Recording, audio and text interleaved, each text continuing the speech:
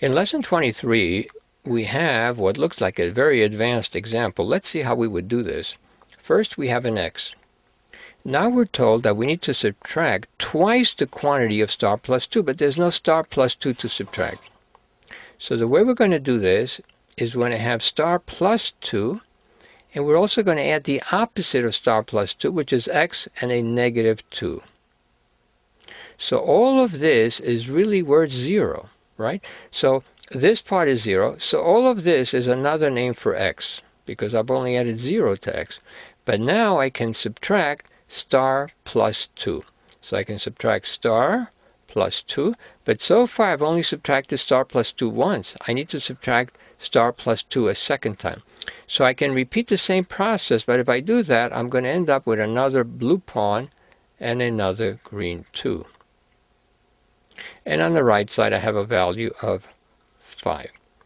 To solve this problem, let's add a red 4 to each side. The green 4 and the red 4 drop out. 3x's are 9. That means that x is 3. Star would be worth negative 3.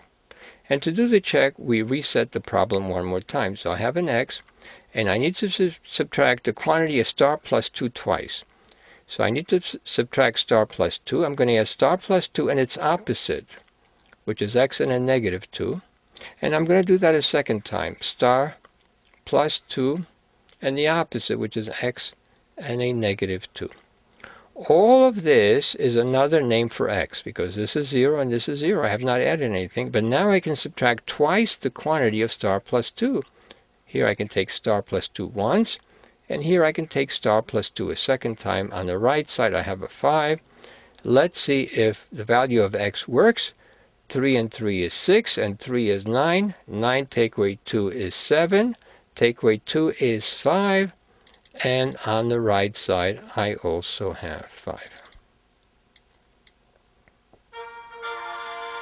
So in lesson number 3, remember that if you need to subtract something that's not already on the balance, first add a convenient 0 and then subtract the needed quantity. Please continue on your own and try the next example of lesson 23.